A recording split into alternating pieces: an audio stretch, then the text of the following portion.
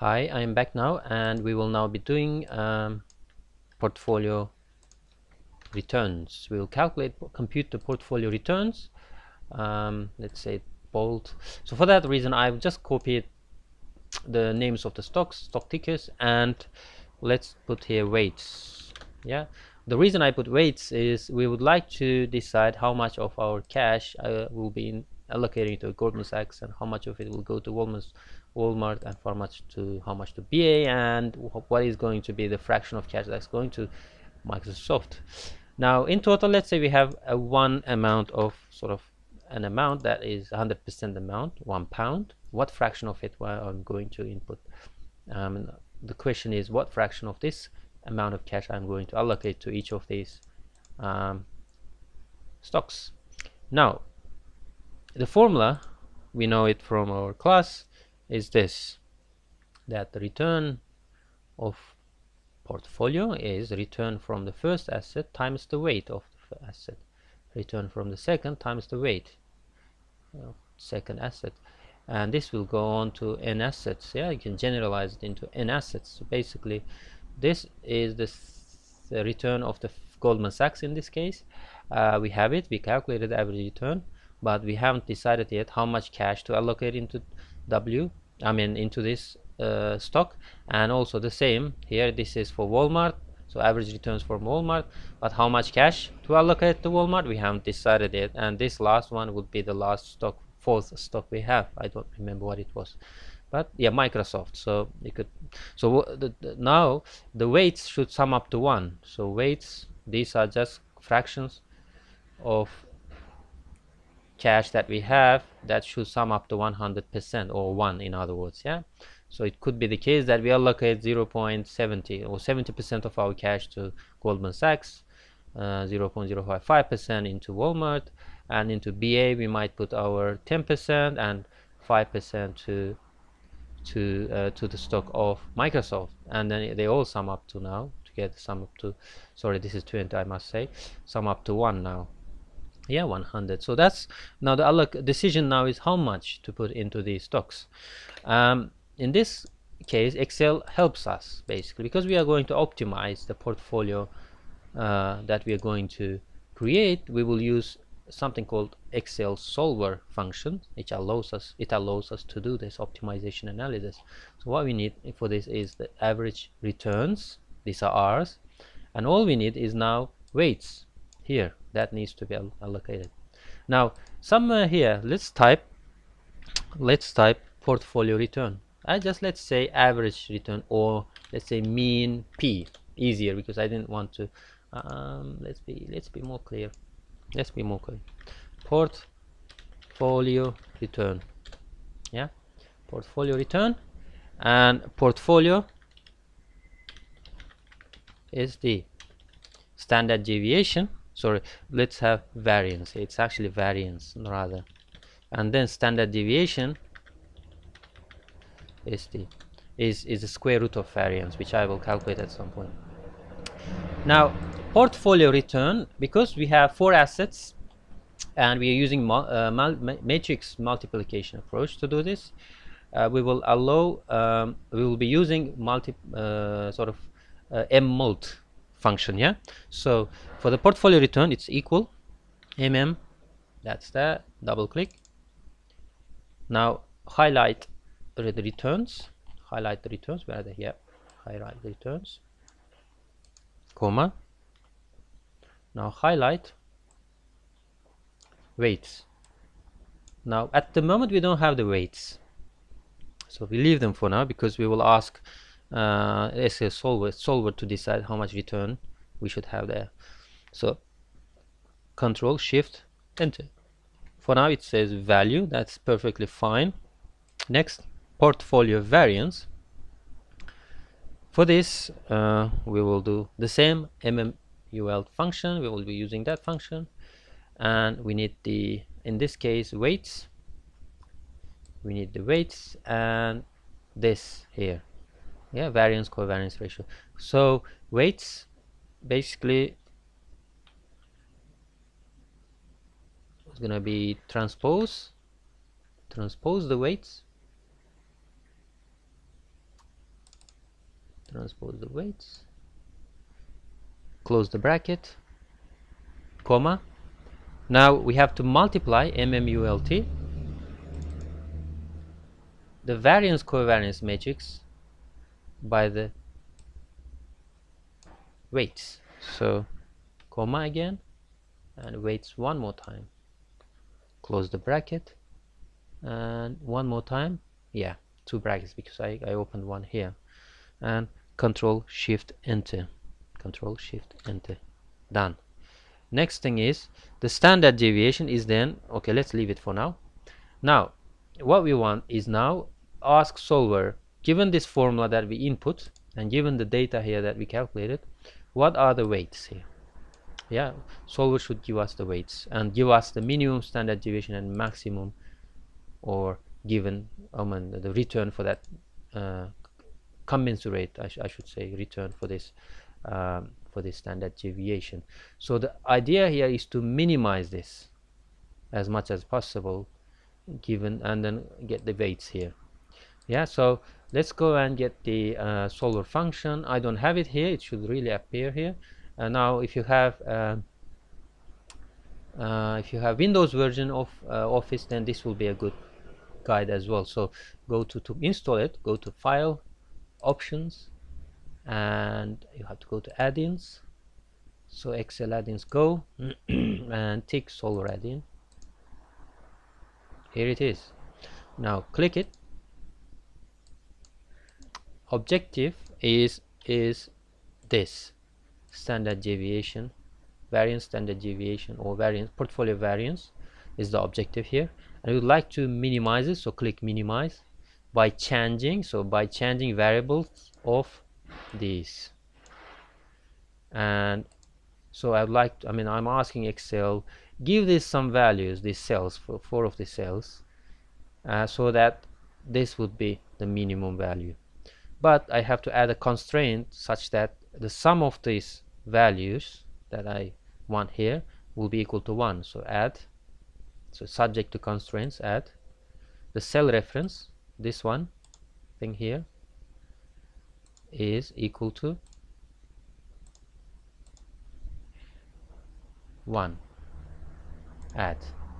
Now, okay, now another thing I want to, okay, cancel it because I added, it doesn't want to give it.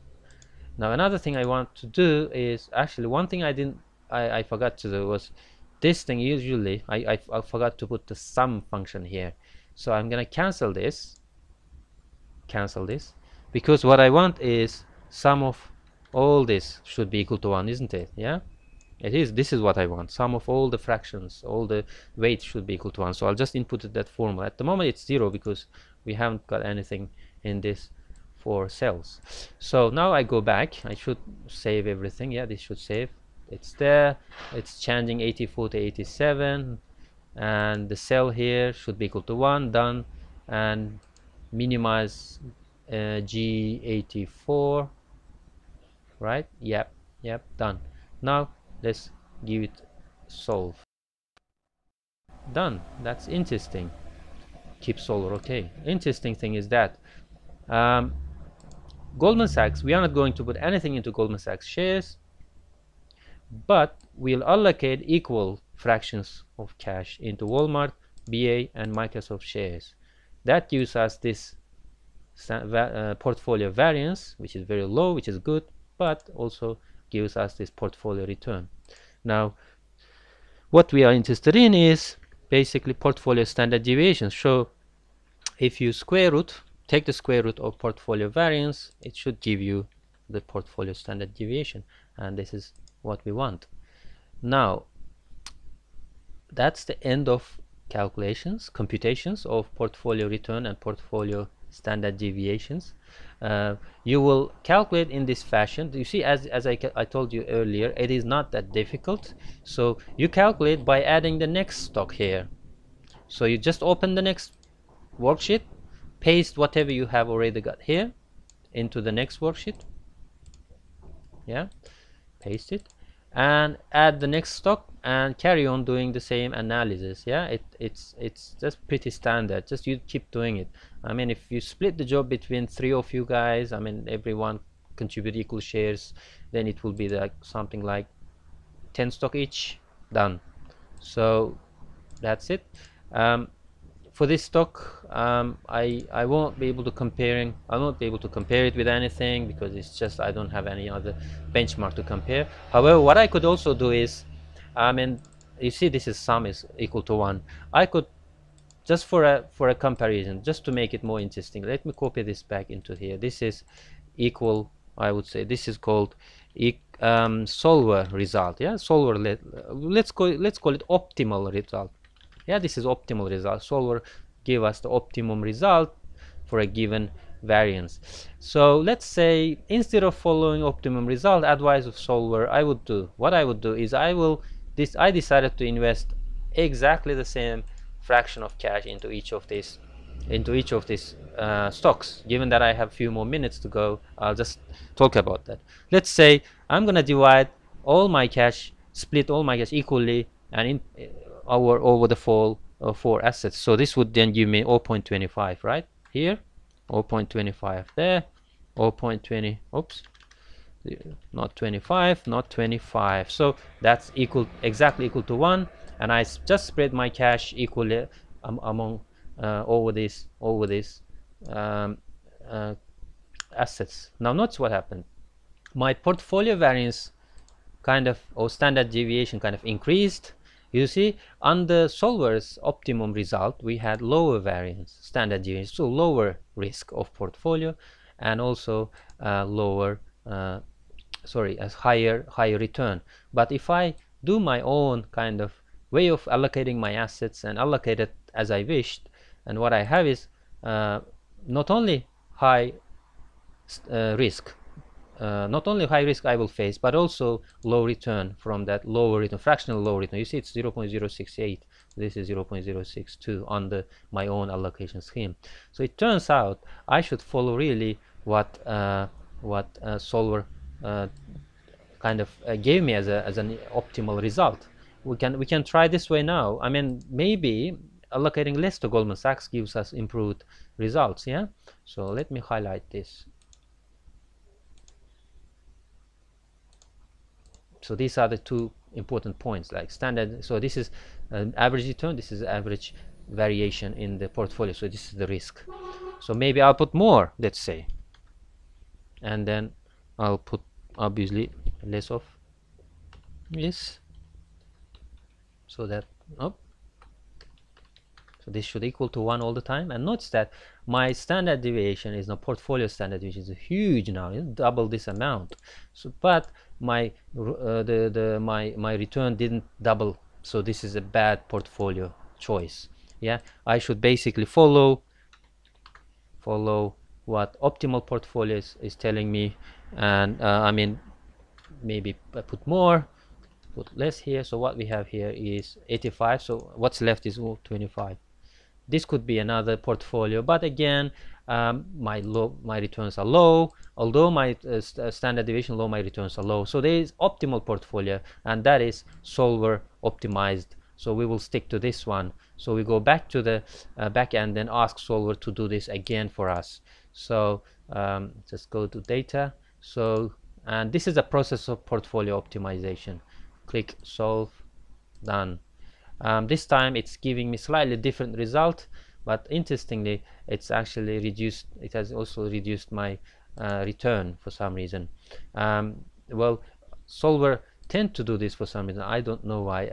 Let's have a look at okay, let's select this. Do we have this in the app in place? Yes. Cancel it for now. Do we have this in place? Yes. Do we have this in the right place? So 84, B84. What's B84? No, really, we want to minimize this, not that one. Okay. Yeah, it's again giving me slightly different result. And let's try one more time. That's interesting. I remember solver did change its results every time I used it before, but I didn't know that it will be so drastic. Yeah, it's not changing it now. What did we do last time then? That's strange.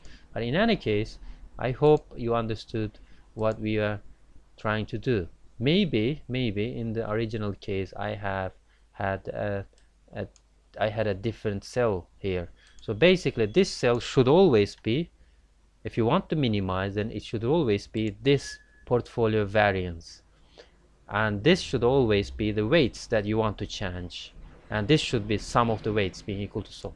Yeah, now it's not giving a different result, but I was surprised, a little bit of puzzled as well. But anyway, so here we go. So I hope you learned it, and I hope you have understood as well how to do this and how the principle works.